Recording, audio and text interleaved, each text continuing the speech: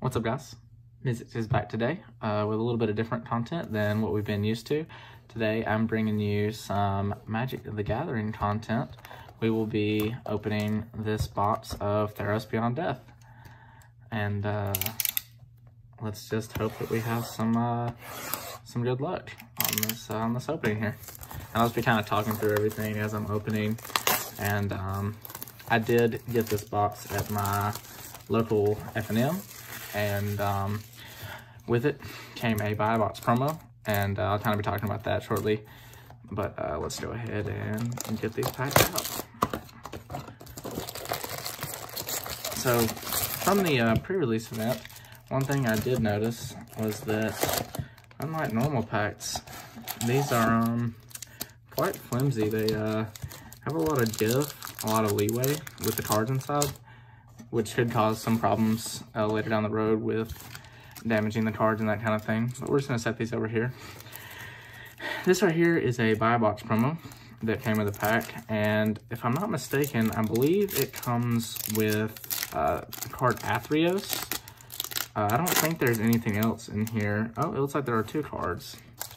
So let's set that back up. It comes with our promo Theros, and I guess it comes with a basic. One of the new art basics that are pretty cool. But I believe this Theros is looking about $10, $12 at the time of filming, which is a couple days after pre-release. So prices for everything are subject to change. We'll just go ahead and set this up here as an additional profit. And let's just start cracking some packs. So the real big hits you probably want to see for this set, oh yeah, there's handy dandy little guy. Little bit hits you probably want to see for this set are Heliod and the Titans, Uro being the better of the two. So we'll just kind of, let's see here, what's the best way to do that? We'll set tokens over to the side. We'll set these basics because these are going to be worth a little bit over here. And our first rare of the pack is a pretty decent land. This is pretty much a knockoff Maze of Ith. It's not quite as good as Maze of Ith, but still pretty cool to see. And then uncommons, oh, this is actually one of the better uncommons for the set, Field of Ruin. And then commons, not much to see there. So we'll just kind of, let me figure out a better way to put these. So we'll probably actually just put commons off screen and uncommons up here. And get to the next pack. So like I was saying, Heliod and Uro are the mythic slots that you really want to be hitting.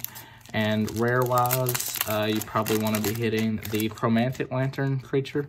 Oh, first full of the pack. This is not the rare you want to be hitting. And I'll try to put the prices of all these rares and stuff on screen and kind of keep a running total to see how this box is looking price-wise. Commons. And hopefully this box will go better than my pre-release, which did not go very well. And oh my god.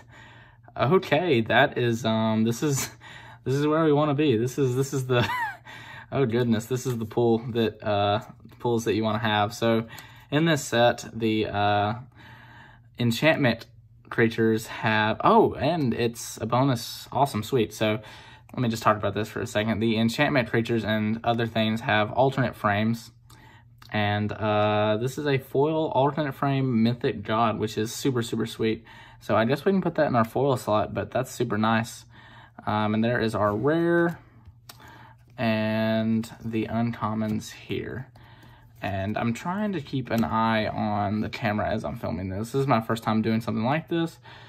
So there may be some shots where you miss out on the card a little bit, and for that I apologize. I'll try to recenter this a little bit better, but that's a super, super sweet pull for, what is that, type 3 of this? That's really awesome. All right, Wolf Token. I'll start pulling off of this way. And awesome, that is, I think, the best rare in the set currently. Super sweet card. I'm really excited to pull this. I actually want to pick up a few of these, especially for Commander.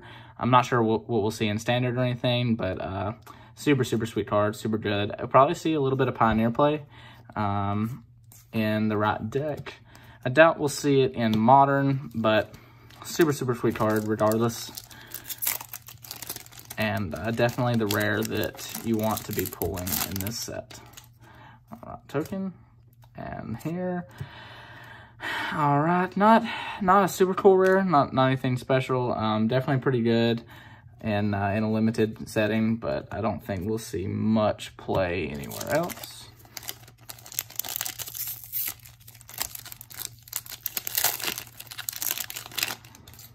All right, and oh, foil, and oh, a rare. And it is a rare land. So the land cycle in these, not the super best. Most sets will have a good rare land cycle. The Scry lands are just kind of middle of the pack on that, but definitely not too bad. I would rather get a rare Scry land than some of the other rares in this set, because at least I can play with those in Commander and the like.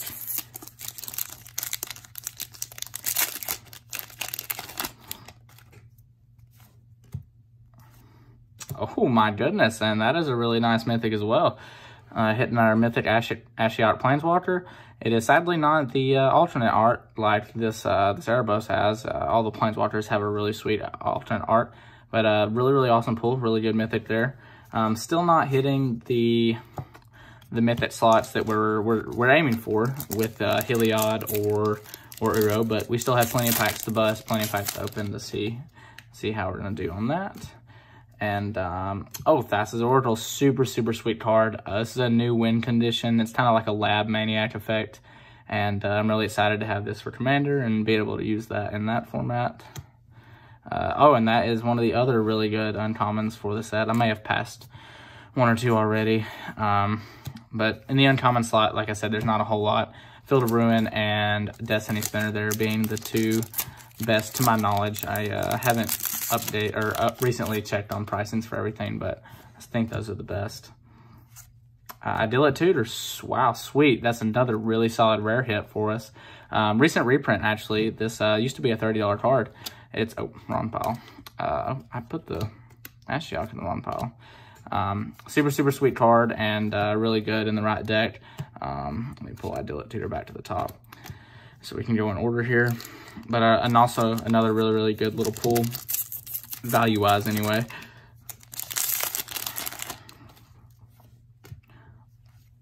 All right, foil. And our rare is Protean Thaumaturs. So this art is decent. It's okay, I guess. This was my pre-release promo, and I have to say I was not pleased with that as my pre-release promo, and I actually opened another in my sealed pool of 6 packs, and definitely not the thing you want. That card's only as good as the cards in your deck or the cards in your opponent's deck, so it's super hard to judge its skill level. The intervention, so this is the first one we pulled so far. Seems that most sets will have some kind of cycle of rare. This Theros Beyond Death sets had the interventions. They're okay, some of them better than others. I'm not a super big fan of this intervention, the Thassa's one. It was also in my sealed pool. Like I said, my sealed pool was not super great for the pre-release, but ended up having fun, ended up doing well. I went 3-1. Also, here's our rare for this pack. Pretty cool little rare. I like how cheap it is. It does a good bit of things. I'm not sure if we'll see any play in any formats, but super cool. Super sweet removal right here. Really good. I think this will see a little bit of play in Pioneer maybe, but there's, oh, and it's still crazy to me. Underworld Dreams getting downshifted to an uncommon for this set. Used to be rare, but no longer. This set decided it was not worthy of the rare slot.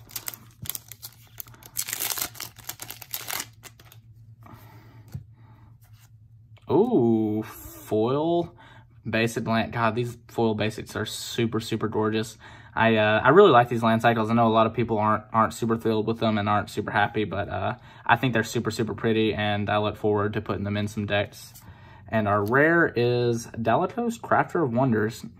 I remember this is one of the first spoilers that we ended up seeing on the it was pre-Wizard spoilers. It was one of the accidental leaks, or if you're into conspiracy theories, not accidental. But anyway, that's a story for a different video. Not a bad hit, not the best hit, but definitely not the worst. Eat to Extinction. It's a decent card. Not a super big fan of it. I think the artwork's super awesome though. I think it looks really cool. But not a horrible pull. All right. Getting to probably about the halfway point on the box. Still haven't hit any of our super big money cards yet. We're still holding out for one of those. But I'm feeling hopeful. All right, our Satyr or Satyr? No, I think it's Satyr. Our Satyr Lord, super cool card. I think it gives Rule Aggro a little bit of new things to do. I like the ability on it, but I don't know how much play we'll see. And I do see an alternate frame. This is another one of those alternate frames. This is one of the uncommons.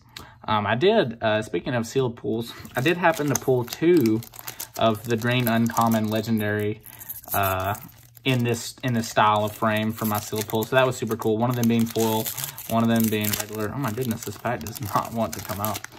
But those were cool to see. And Aspect of Lamprey and Underworld Breach. There is a lot of speculation on this card. This card isn't seeming, it's seemingly innocent card. It doesn't seem like it's going to break formats, but a lot of talk, a lot of people thinking that it will cause a lot of issues in the more expanded formats, like Modern or Legacy and that kind of thing. I'm not so sure myself. I guess I'll just have to wait and see how it does in those formats before I can make my judgment on that. Let's see here. All right, Atris Oracle of Half-Truths. I actually have not really read up on this guy. I'm not sure what he does. I have not seen this card. When he enters the battlefield, target opponent looks at the top 3 cards of your library and separates them into a face-down pile and a face-up pile. Put 1 pile in your hand. Oh, okay, I remember this card. Yeah, this card seems pretty cool. Seems like another toy for Esper Control in Standard and the other decks that are similar to that. Feels a little like I can't remember the name of the card right off the top of my head, but the one that when it attacks and deals damage, it exiles cards from your opponent, and then you can cast them and stuff. Feels kind of like that. Another good Elspeth Who Conquers Death. This is a pretty cool saga. Whenever I see a white saga, my first thought is History of Benalia, and this is not quite as good as History of Benalia, but still a good solid pull, good solid card to play. But again, nowhere near as solid as History of Benalia was from Dominaria, I believe. Another Stryland. This is actually my favorite art from the set, this Temple of Enlightenment here. I remember the spoiler happening. I remember seeing the extended art versions of these lands, and when I saw the extended art version for this, I just kind of fell in love, and I think the art's super sweet on that.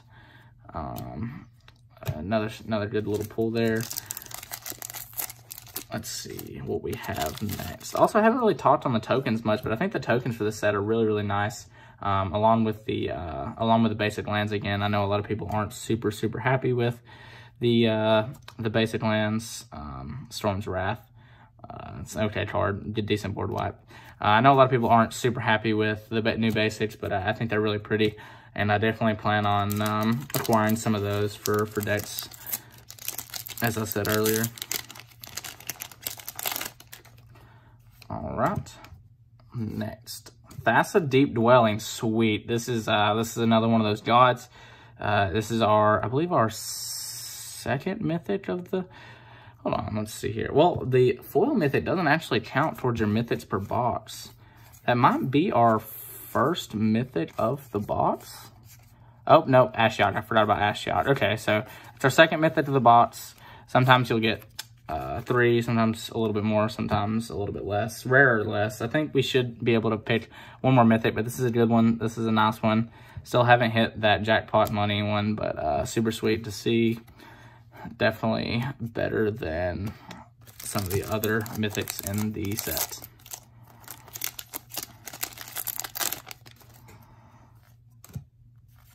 Oh, that is what we wanted to see, boys and girls. Uro, Titan of Nature's Wrath. Crisp $30 bill at the time of this of filming, time of this video. And like I said, I'll be trying to put the prices up on screen as we're filming, but that's super awesome, super sweet. That definitely helps out with the box value and what we're talking about. God, that's awesome.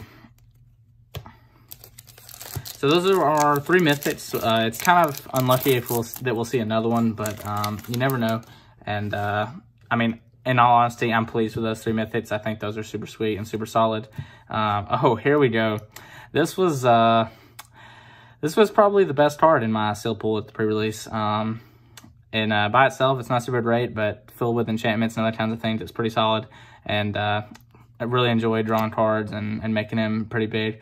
The Gary reprint, the Gray Merchant of Asphodel. This was super cool, and I'm super excited to see that in Standard, see what people are doing with that, breaking that card, because that is a really, really powerful card. And they did upgrade it to Uncommon, where it used to be Common. So that's another little shift in rarities done by Wizards for this set. All right, foil and Enigmatic Incarnation. This card's pretty cool. It's like a birthing pod, but for like turning your enchantments into a creature, so that's pretty cool. I really like to see a deck around it. Not sure if we will, but definitely a interesting mechanic that we don't really see that much in newer sets and that kind of thing. We did have is it Neoform? Neogenesis, I think, for more of this part, one of those two. Oh, and a 3rd temple. Okay, so we've hit 3 temples. We still have quite a few packs left. We might get the full 5. That'd be pretty sweet. But those are, again, like I said, pretty solid pulls. And I'm not going to complain about getting the rare tap lands from most any set. Nadir Kraken. Oh my goodness, this card. I love this card so much. I'm not even gonna play. I like the tokens, man. I think they're super cool, and I honestly don't even know. I haven't paid attention. I don't know if we've gotten any of the tentacle tokens, but I just think they're super fun, super sweet. And oh, here's another one of those alternate frames. These are super gorgeous. Really good job done by the artists and everyone over there. I think I still like the storybook frames from Thornville Drain a little bit better, but these are, like I said, super sweet, super cool, and I'm not gonna complain about getting those, because those are gonna be worth a little bit more than the regular version of that card. Oh, and our 4th mythic. That's sweet, and it's the Elspeth. Again, this card is picking up a little traction, picking up a little comments. A lot of people are saying it's the worst Elspeth. Some people are saying it's really good.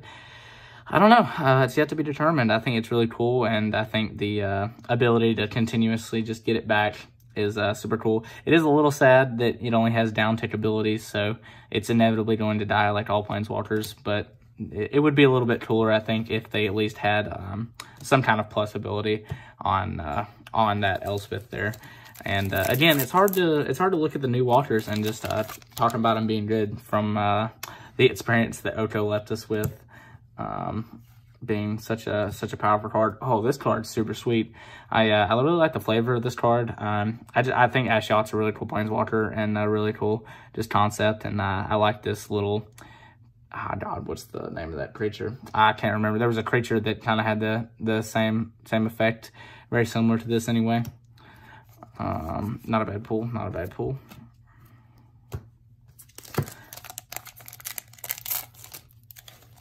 Coming down towards the end of this, we're got some packs spilling over here.